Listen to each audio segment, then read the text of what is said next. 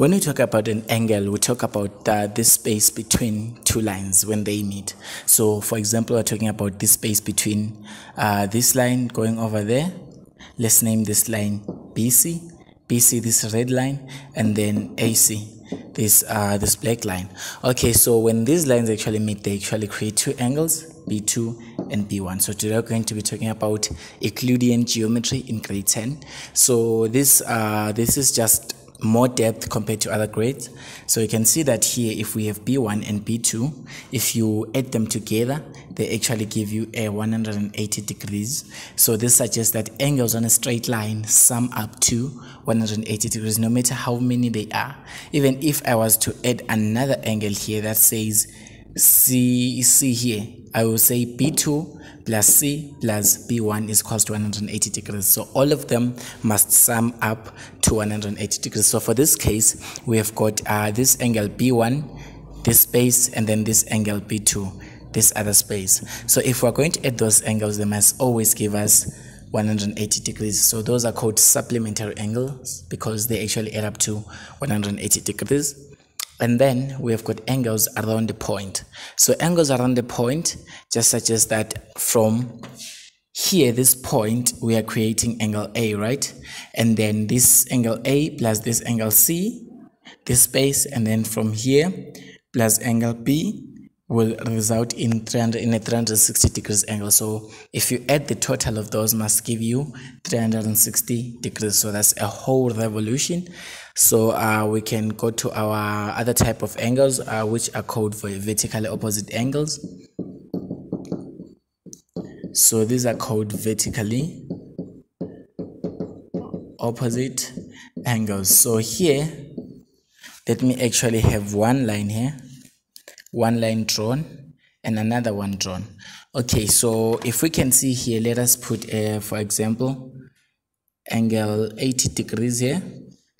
And then the angle you're going to find here, which is opposite to this 80 degrees, is also going to be equal to this angle as well. So it means that angles which are actually vertically opposite in this way are equal to each other. So if this is 80 degrees, even here, it is 80 degrees. And then if this is, let's see, if this is 20 degrees, and then also here, it is also 20 degrees. So these are vertically opposite angles. So it means just when you've got a cross-like shape, it means that the angles you're going to find here are going to be equal to this, and then the angle you're going to find here is going to be equal to that one. So that is actually vertically opposite angles.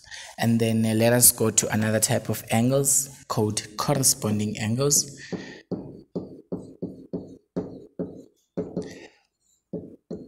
So corresponding angles only happen when you have got parallel lines. So these angles are subtended by a parallel lines, meaning that if you do not have parallel lines, you cannot have the following angles.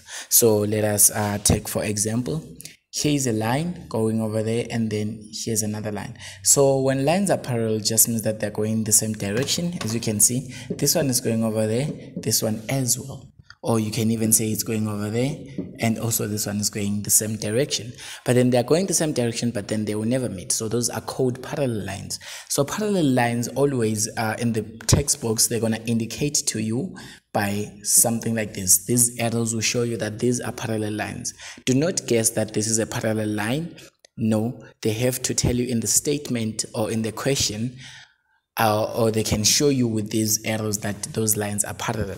So let's see what angles can we find within the parallel lines. If we were to put a line over here, just this line, and then let's say this is point A, and then this is point B, this is point C, as well as this is point D. So you can see that line AB, when I'm talking about line AB, we're talking about the line that connects points A and B, is parallel to line CD. Okay, so line CD is actually parallel to line AB. So here let us see what angles do we have. So we have got corresponding angles.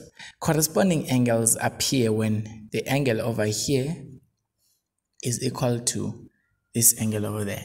So let us say this is angle X, This one also is going to be angle x, meaning that those are equal. So to be able to actually memorize how to actually find the position of those angles, you just have to notice that this makes an F shape. So if you have got parallel lines and you have got an F shape, if you can see this this part which I drawn with the red, so let me just highlight with green in this way, it makes a kind of an F shape. So this F shape just tells you that the angle you're going to find here is going to correspond with that angle you're going to find over there. Okay, so we also have another type of angles in parallel lines.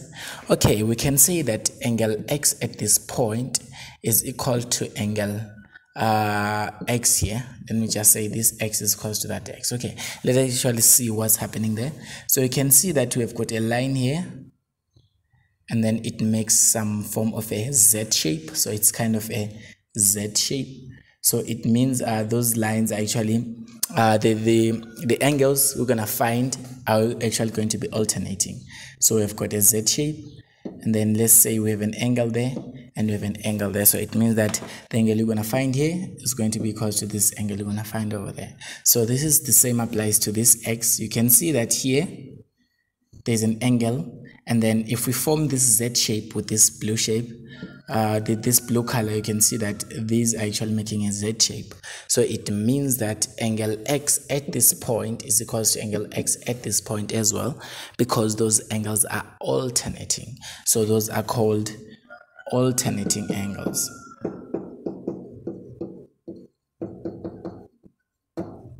So remember, you can only have these angles when you've got parallel lines between. So if you do not have parallel lines and you just see an F shape, that does not tell you that you have alternating angles as well as corresponding ones. So we have got another type of angles which is found in parallel lines. So if I'm going to put an angle y here, let's say I put an angle y here, so the value of angle x at this point plus y is actually going to be equals to 180 degrees. So that means that x plus y is going to result in 180 degrees. Okay, so those are called co-interior angles. So co-interior angles, they're in the interior part of the parallel lines. By the interior part, I just mean by in the inside part. So let me just rub over here so that I can create space.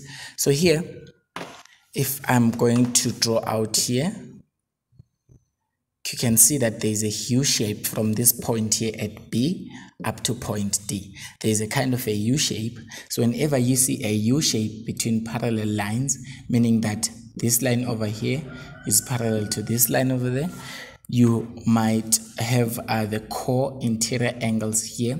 So it means that the angle you're going to find here will be added to this angle x to give you an 180 degrees angle. So those are core interior angles. So these are the angles which we have actually in parallel lines. So for the corresponding angles, it just makes an F shape. So meaning that the angle you're going to find here is going to be equal to the angle you're going to find over there. That's an F shape. And then for alternating angles, it will make a Z shape, whereby the angle you're going to find here is going to be equal to that angle. So just remember a Z. And then for the co-interior angles, they are in the interior part of the parallel lines, meaning that they're inside these two parallel lines, meaning that if you're going to actually add these two together, they're going to result in an angle of 180 degrees. So to actually memorize this easily, you just have to know these are three letters. So that's like F, U, and just say fun. So F for corresponding angles, this angle and this angle. U for co-interior angles, this angle and that angle.